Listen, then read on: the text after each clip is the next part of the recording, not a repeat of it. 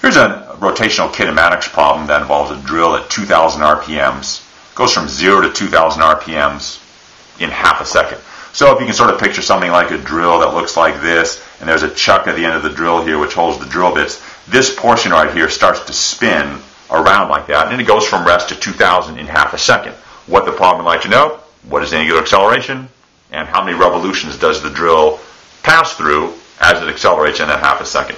So the first thing I would do if I were you is I'd look at this 2,000 revolutions per minute, and I would just immediately convert it into radians per second. There's another video which shows you how to do that, but for that I get 209 radians per second. So I would just start with that number. I think that's the best way to go. How would you find the alpha in part A? Well, we can sort of drop down to sort of the equation 2, which we have for this type of work here, which says that omega is omega naught plus alpha delta t, something like that. If I solve this for alpha, I'll get that alpha is omega minus omega naught over delta t, something like that.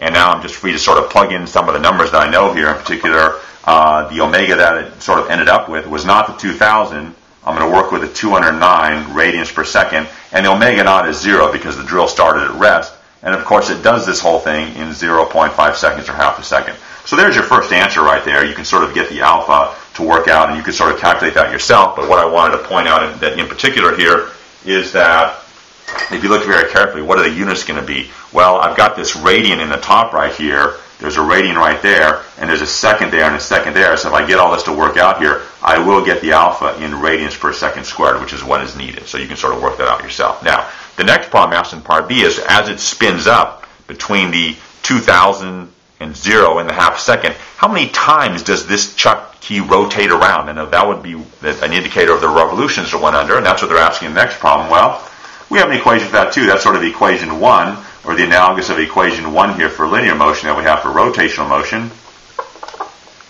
Something like that. Theta is theta 0 plus omega 0 delta t plus a half alpha t squared, straight up. We can just put some things in and see what we get. So the theta we'll get here, we'll just assume that wherever the drill was sitting when someone came and pulled the trigger was a 0, so we'll just call that a 0. It also starts by in this rest rotational state. It's not rotating at all. So the theta just comes out to be 1/2 alpha delta t squared, something like that. And I think we're in pretty good shape quantity-wise to plug things in here, so I can just get sort of the 1/2 times the alpha times the 0.5 seconds, all of that squared, where yes, the alpha that we're plugging in is the one you got from part A, because that's the angular acceleration of the drill that caused it to speed up.